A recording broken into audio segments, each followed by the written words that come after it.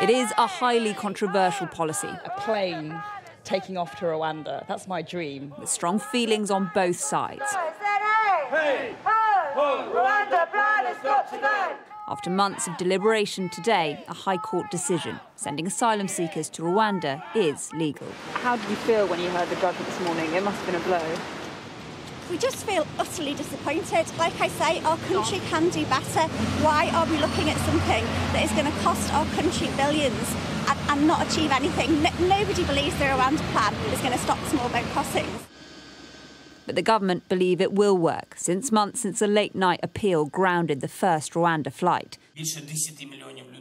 2 prime ministers later, and Rishi Sunak today in Latvia made clear immigration at home is a personal priority. I welcome the decision of the court today. We've always maintained that our Rwanda policy is lawful. I'm pleased that was confirmed today. And this is just one part of our plan to tackle illegal migration. But successive prime ministers haven't solved the issue of migrant crossings. Last week, 4 lives lost, a reminder of how dangerous the journey is. The court also ruled that the cases of 8 asylum seekers will be reconsidered. The government could end up locked in legal action. In practice, though, couldn't the government have to justify every single case, every single person they want to deport?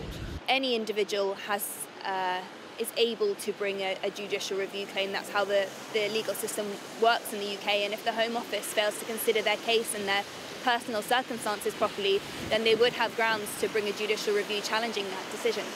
We cannot tolerate people coming here illegally.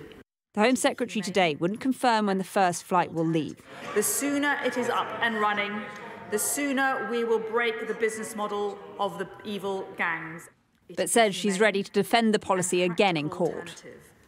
The Rwanda plan has become symbolic of something much bigger for a Prime Minister who wants to be seen to be tough on immigration. He knows that this is something that comes up with the electorate on the doorstep, something that matters to many Conservative MPs. And while today is a victory for the government, there are still questions about whether the Rwanda plan really is workable.